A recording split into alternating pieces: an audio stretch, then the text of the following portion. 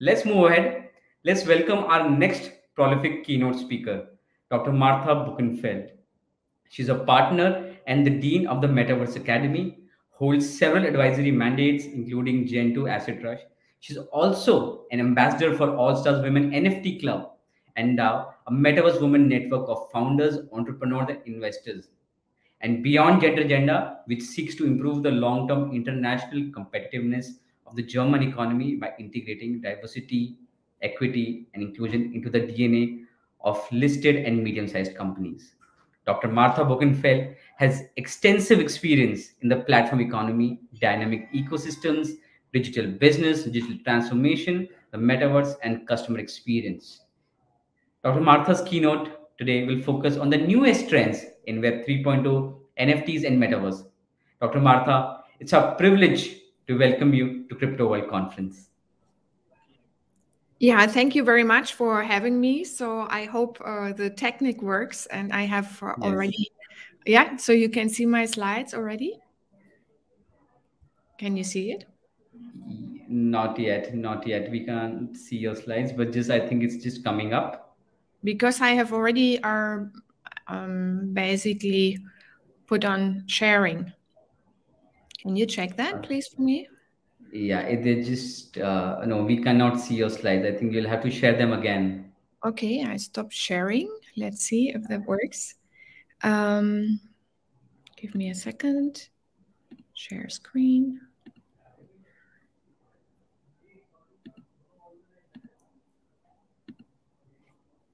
Is it sharing now?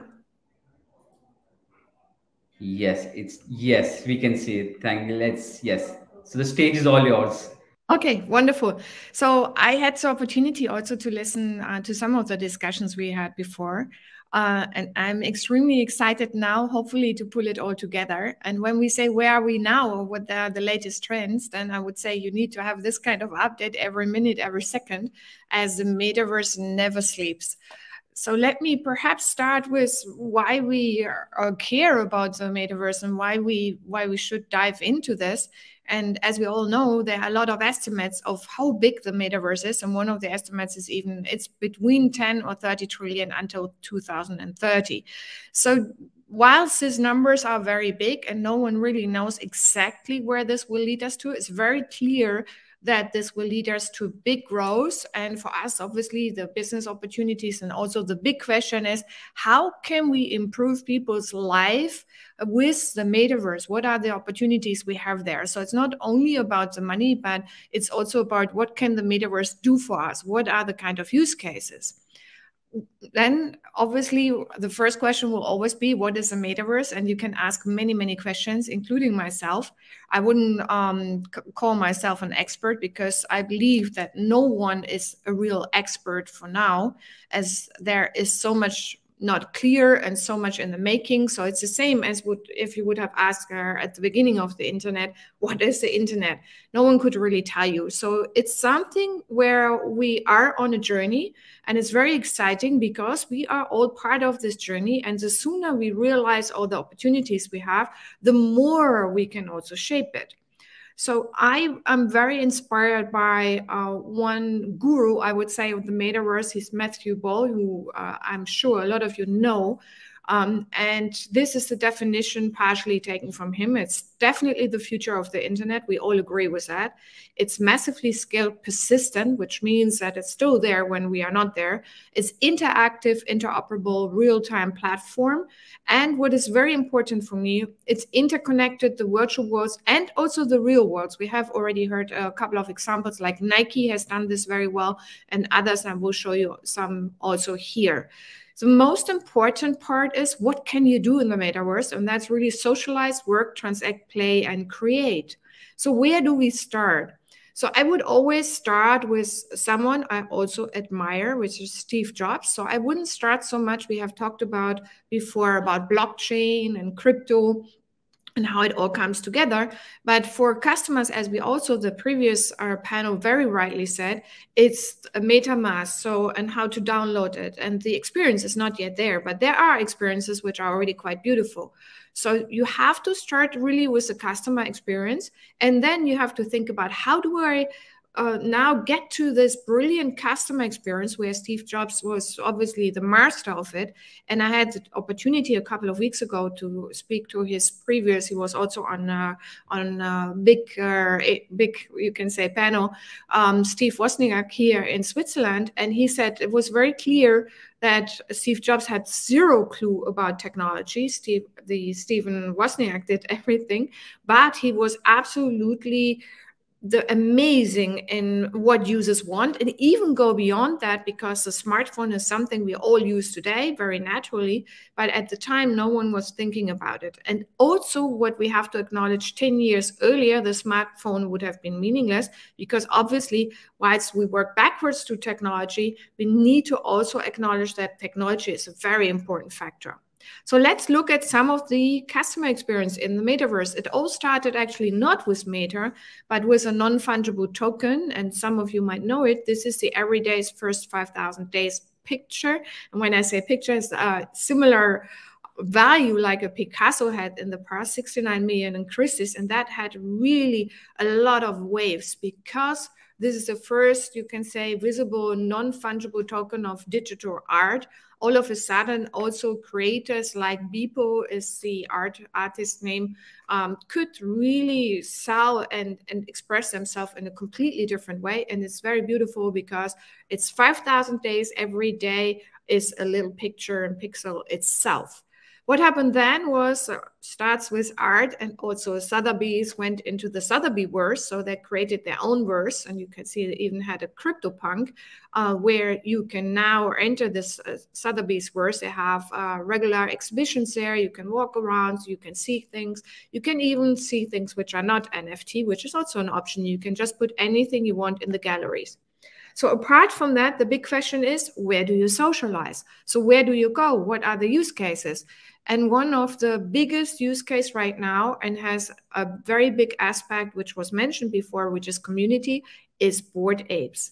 So what are the wonders of Bored Apes, and what's the fascination about it? Because you will see also there's also obviously there's a lot of talk, there's a lot of hype, but there's not only a lot of hype. What I want to show you a little bit of deep dive into the Bored Ape story. So it all started with these 4 guys in Miami. They created this Bored Ape. They wanted to create a whole new world. And you can see from them, from the pictures, they're relatively young, but they also wanted to do something different. And in some certain senses, also the Bored Apes, they are an expression of themselves. So they say that this is my Web3 me. So it's a little bit like their feel. So it's really an expression, a very, very creative way of saying who they are. And at the same time, creating this kind of community that there are now Bored Apes instead of natural human being, but very close to basically also what they wanted to do. So Yuga Labs is a company they are created, and they created 10,000 unique Bored Apes. So huge scarcity in that. And obviously that also led to some of the pricing. Some of it even was sold at 1.5 million.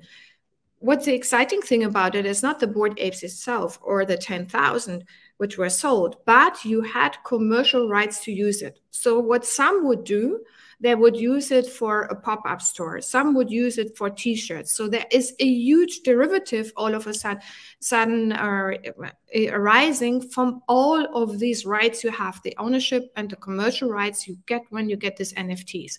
Mars even had a limited edition M&M recently, also only for a couple of weeks. Adidas went into a partnership with them also to promote Bored Apes. So it goes far beyond this 10,000. You have a reach of millions of people, and they had lots of influencers as well. So this all doesn't come by mistake. What they really were doing is created a whole roadmap. It's not only the Bored Apes you will see from here, and that was only recently disclosed, it's from 2021, but you see there was an Ape Fest, that was a real physical meeting with all the ape owners in New York, in Hong Kong.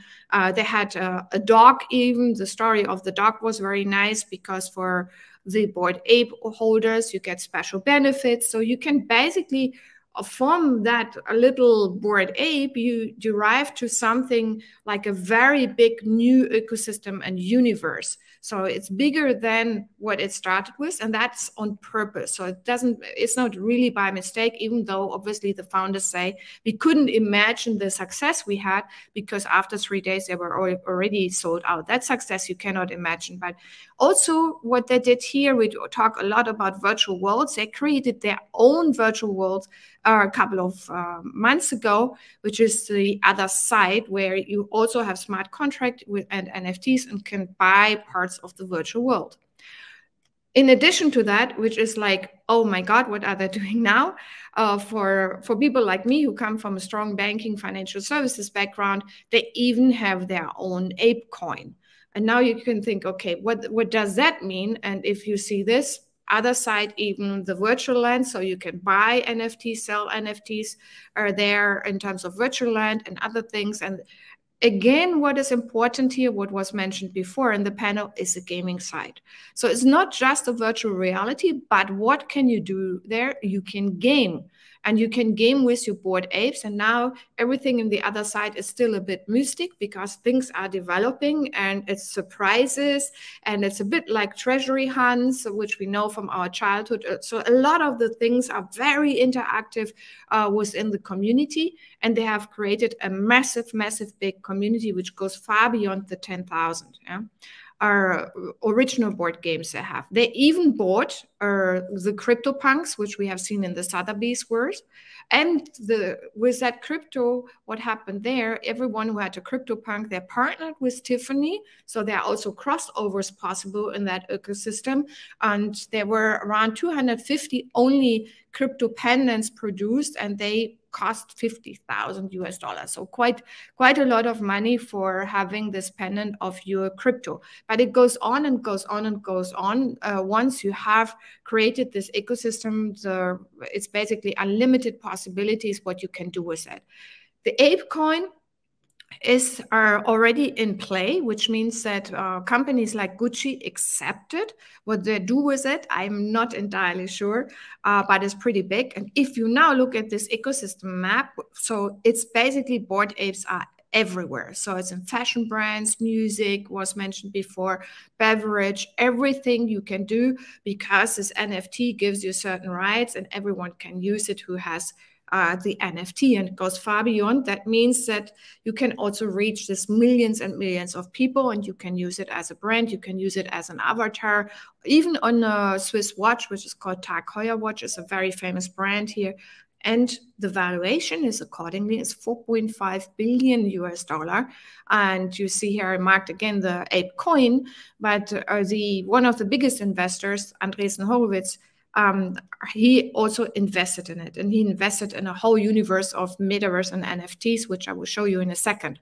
So, but however, also we have seen the crypto winter, we have seen also high volatility, and definitely the same happened to bored apes. Despite the fact that they created all of this, the bored apes itself are highly, highly volatile. Yet to be seen. You see it's August 20th, it goes up and down. So expectation it goes up again. And it's even now you have the possibility to put it on a credit card with that's another fintech. So it's massive. So it goes, what I wanted to show you here, it goes not only from a normal NFT and kind of art and creative, it goes through the whole society, you can almost say, because it goes in banking, music, fashion, it goes everywhere. So there's a complete value chain developed, which is far beyond the original NFT. And this path we have seen here, a lot of other companies are following, but not yet in this entire depth. The other amazing thing is that it's a no brand. Bored Apes was a no brand, and from nothing they created this. So with this, our partnership, they will reach 90 million globally, 90 million people globally. A big question is still regulatory. We have to really, really watch out for this. So are NFT securities is now the big question in the US. So there's a very pushy headline here. The Feds think Bored Ape Yacht Club was up to some monkey business. So the Bored Ape founders have also communicated they were in in interviews, and we're very open about it. Said that we are so happy. We will talk to the regulator for sure. So everyone wants to sort this out, because this will have huge consequences if this is the case. It would completely change the ball game. So I'm pretty sure that this will be a big milestone in this direction, depending on where it goes. And it's not an easy decision. According to the tests which are relevant to value security. So that is beyond Bored Ape, will have huge implications. So we talked about before gaming as a platform. So the starting point was, where are the experiences? So we have looked at Bored Ape, a little bit of a case study also, where everything comes together, even gaming was in there. And gaming is usually the entry point, you can almost say, for metaverse experiences. The metaverse itself, the vision I showed you at the beginning, means that everything is connected, everything is interoperable. This is not yet the case. That's why it's a vision. So also the gaming we talk about, walled garden, some of them are not on blockchain, like Fortnite and also like Roblox. So therefore, you cannot take assets from one to the other, which is not really what the metaverse is about. So which experiences you have? This is a Fortnite experience, which is pretty amazing, because it was an event. So gaming goes far beyond the gaming part. It goes in chatting, as we know from people who are in gaming. They go on Reddit, in particular the younger generation. They communicate, they discuss, and they go to events. Events like this, Ariana Grande, 40 million viewers, Travis Scott also around that number, and Gucci came into gaming. So gaming as a platform, 20 million viewers. Since then, they have established this Gucci garden permanently in Roblox. Roblox is very widely used to create your own experiences. You can create your own games even, while Fortnite is one game. But it's interesting to see how they use gaming as a platform really to enter these kind of metaverse experiences and virtual worlds. So Gucci handbag sold for 4,500. This is not an NFT even, and is only virtual. That was for everyone quite astonishing, but it also shows you that these are not kids, as we have mentioned before. Also non-kids, I would say a lot of adults and a lot of women are in the gaming part. The last, which was in gaming, which was just a week ago, was Walmart Land. Even Walmart now enters the gaming space, does their own game. So for fashions, this is a great test bed to attract new customers, to engage with them. The engagement factor, the community building is very important here. Play to earn was mentioned. The biggest one is definitely called Axie.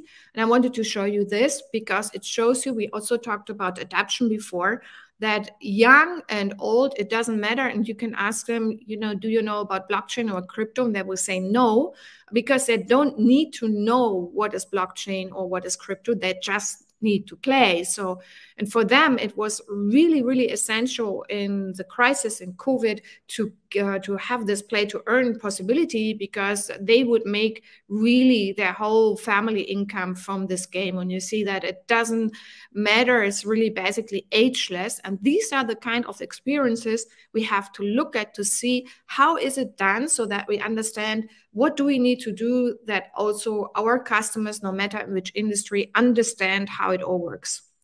The video games are a very good example for how this all interacts with each other. So you play, certainly, but you also socialize, you participate, you create, you spend, you watch, and you create what we call a flywheel in platform business, which is very typical, that you have a lot of interconnectivity between the different parts, which is really the value creation for the user, but obviously also the value creation for the one who runs those systems. We have 3 billion gamers. We talked about it before, and our income is very, very high. So 175 billion in annual revenue. That's much more than music and movie boxes. So are there a lot, and it's not surprising. A lot of them are in Middle East and Africa, but second is already with 408 million, even Europe. Yeah, we know that also in the US there is a lot of gaming here. But Asia Pacific with 55% is beating everything because also historically, I lived in Hong Kong for a number of years. I know that people in Asia Pacific love gaming. Yeah, so everyone who knows Hong Kong knows Macau. There's a big gaming place, but you don't need to go to the casino anymore there because everything is virtual. Gaming has been growing also very strongly since 2018. The biggest part of gaming which is growing is really esports. That is also a lot of people look at this, play there from young to old. It doesn't really matter. And if you look at the entry point to the metaverse, you see that the video games are really an excellent entry point for everything, and everything is connected: esports, sports, work, social media, user-generated content, VR, and even connected with life experiences. Yeah? So that is very nice in terms of describing the way how gaming is the entry point, the gateway to the metaverse. So let's have a look. Other people also realize that Microsoft bought a gaming company for 69 billion. Netflix also bought some games, and the famous Andreessen Horowitz venture capitalist even created a fund with 600 million, a venture fund for games. And if you look at this, then you see what Andreessen Horowitz, what they are up to. They have a whole portfolio investing in NFTs, Metaverse, you name it, infrastructure. So the whole Web3 layer is what they invest in. They themselves have around 8 to 9 billion, but the whole VC investments, according to McKinsey, are estimated to be at 120 billion in the metaverse. So that's quite a lot, and it's 50% more than the year before. That are numbers from 2021. So where do you work would be the other question. Where would you work? So this was a part more where you socialize, also where you can perhaps earn money. Where do you work? That is our daily life determining. Yeah. So Accenture has already tested the metaverse for the last 2 years with a so-called ninth floor. They have 150,000 new hires. That was also a couple of weeks ago when they really communicated that with headsets. They're using a Microsoft Mesh. Every onboarding happens there now. So it's quite a big workforce now, which is entertained there.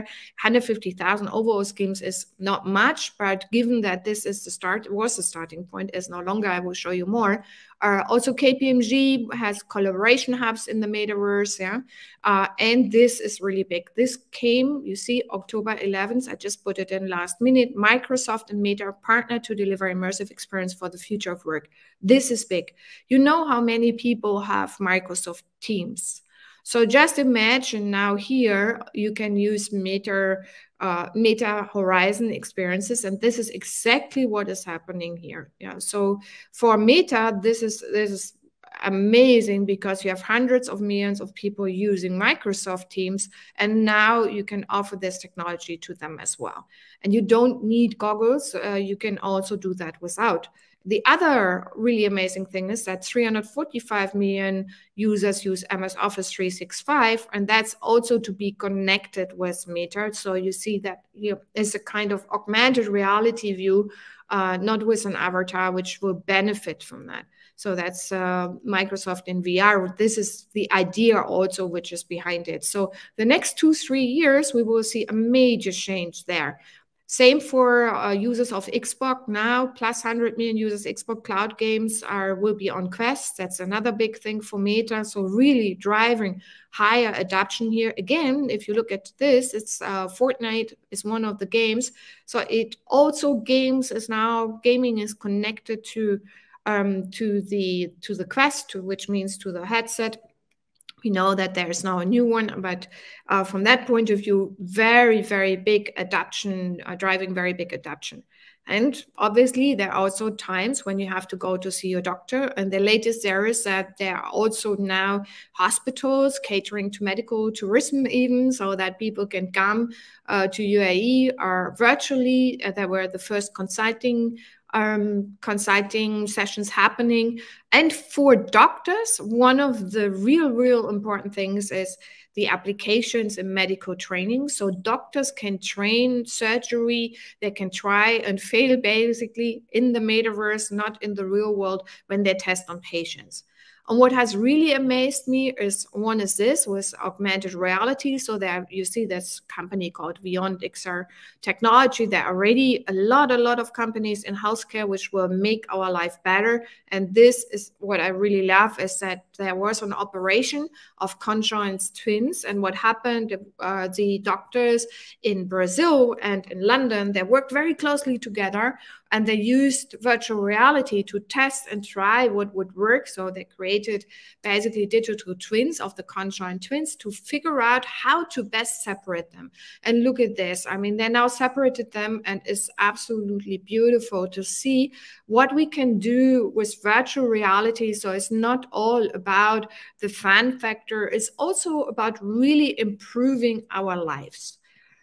Metaverse and healthcare, for me, that's the most important part right now. Is also the new area is already here, I would say. It's not even coming.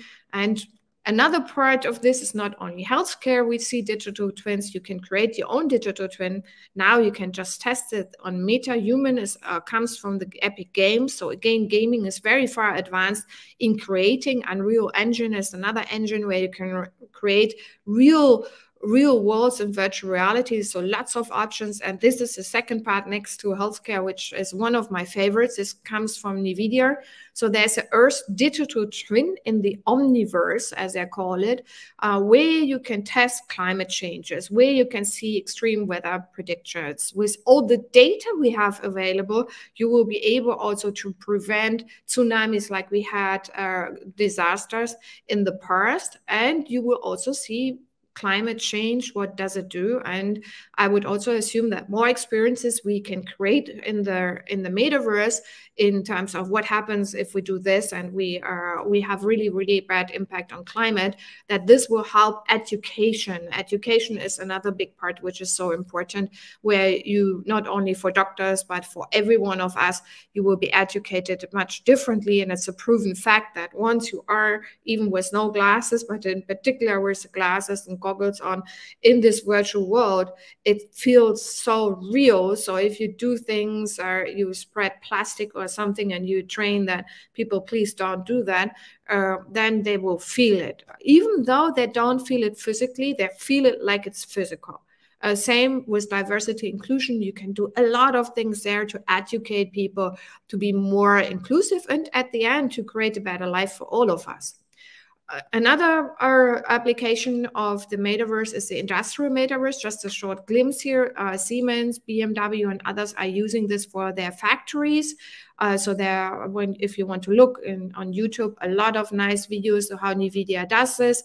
So process optimization, 1.7 billion a year, and also some of the very dangerous parts you can test before when you deploy certain technology in the factory. How does it work if there are explosions or something in the metaverse, in the virtual world? It definitely, you can change things much better as if they happen in the real world. Everything is connected, is one, but everything is also affected, you can say, positively and negatively. So we have to also make sure that we have a very positive effect for all those parts. We have to all together shape it, all the players, the government, the companies, we as society ourselves, we as members of societies. And everything I showed you is just glimpses of different parts. You have obviously tourism, you have virtual cities. Dubai is very strong right now. So you have all this entire universe basically reshaped by virtual worlds. Why does it happen now? That's a question I get asked a lot. Is it not like we had before Second Life? No, it's not like Second Life. First, it wasn't on blockchain. And secondly, we have something very different. We have the digital acceptance in the population is much higher, and the converging of tech innovation.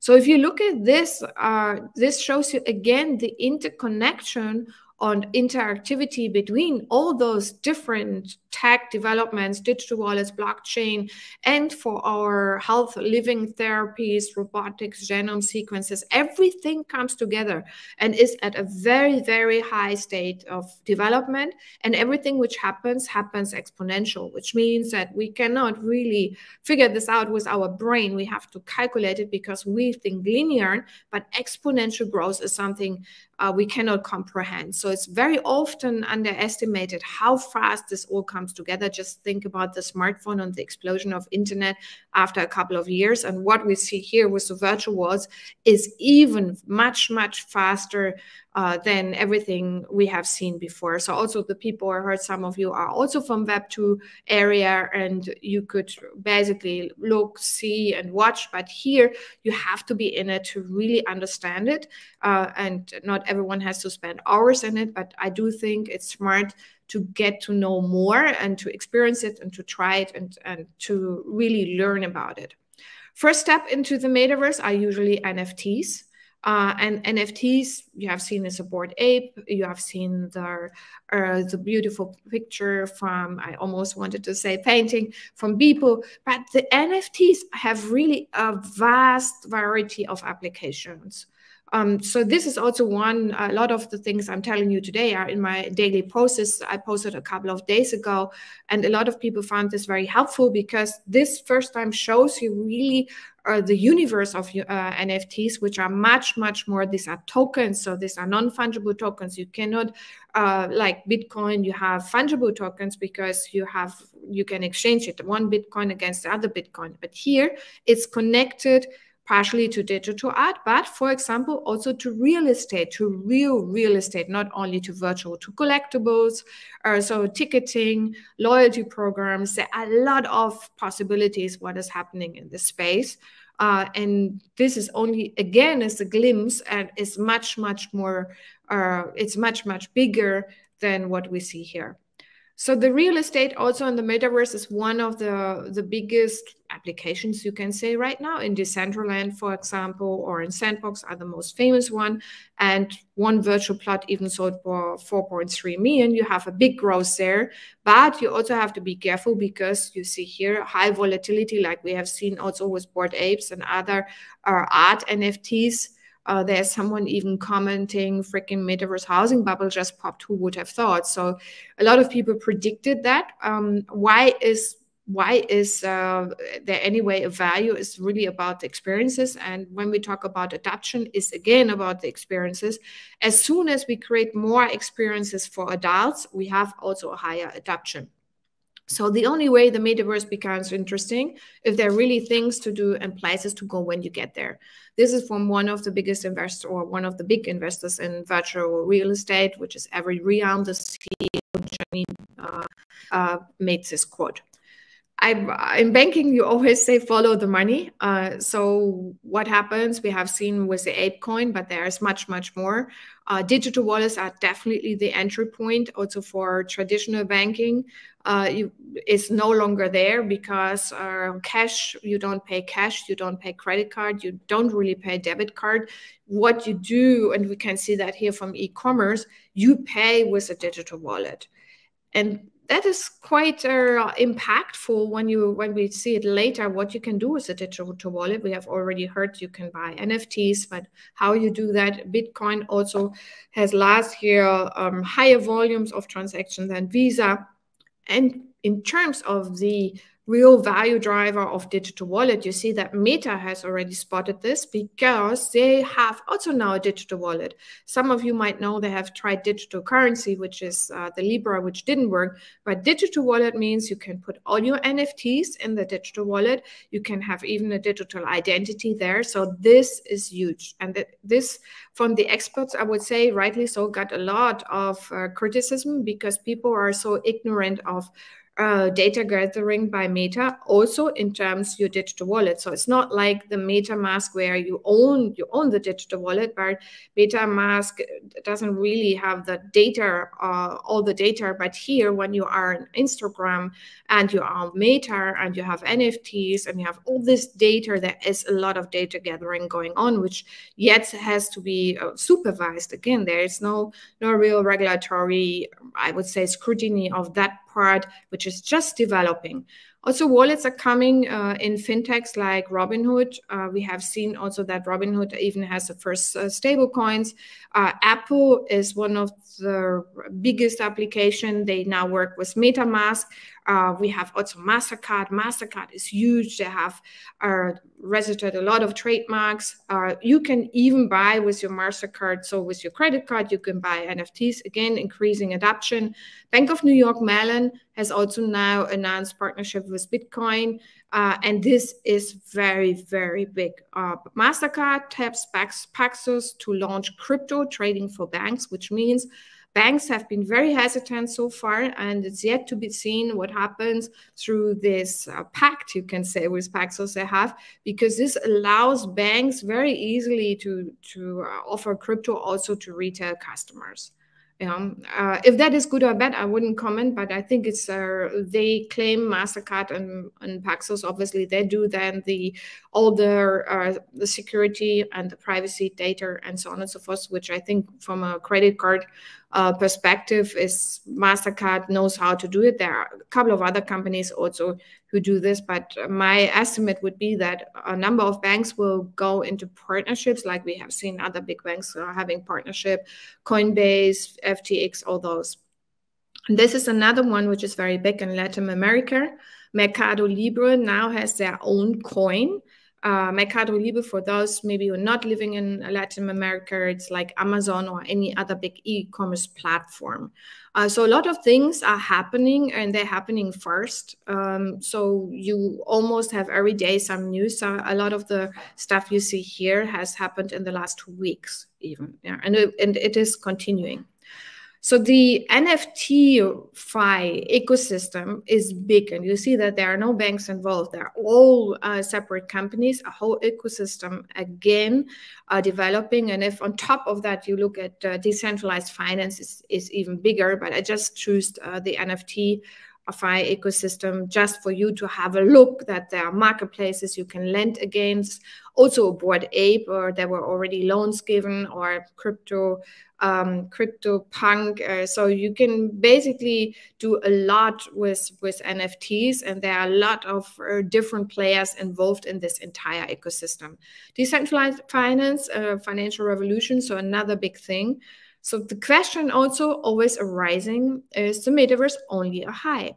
And I would look at emerging trends and emerging tech. What happens here is basically an analysis and a forecast from Gartner, which I find personally very helpful. And you see here, the metaverse is probably not yet even in a hype, even though we always say it's in a hype. But from a technical point of view, we just started the innovation. So usually the hype starts with an innovation. You go through a peak of inflated expectation, and then you are very disappointed, you can almost say. And only after that you come into productivity. So metaverse will take, or also that's nice about the Gartner forecast, another 10 years, the vision at least, even though we have a lot of virtual worlds available, which have separate avatars, which are like separate countries where you need separate registration. Some are now getting a little bit of interconnectivity.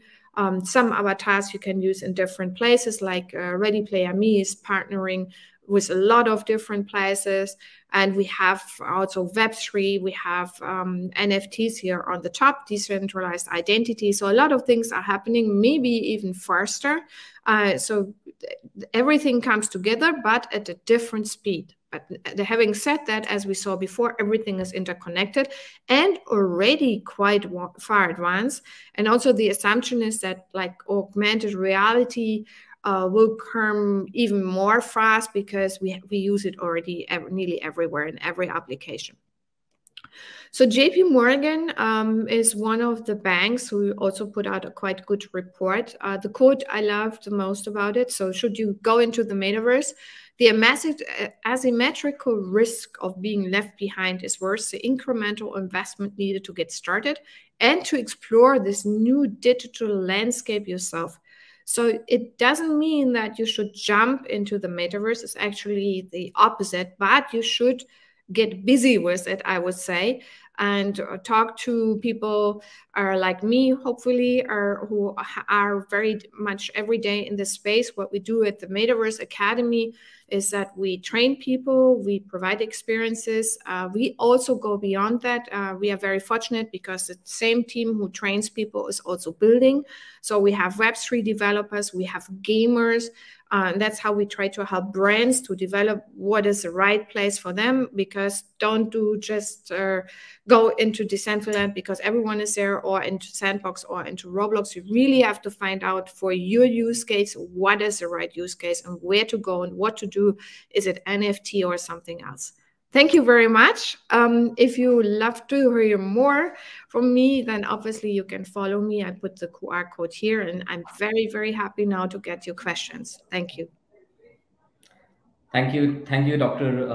Buchenfeld. Just one question that's come from the audience is, according to you, what is the biggest upside, and if there is one downside of the metaverse adoption in the society, what, in your opinion, is that?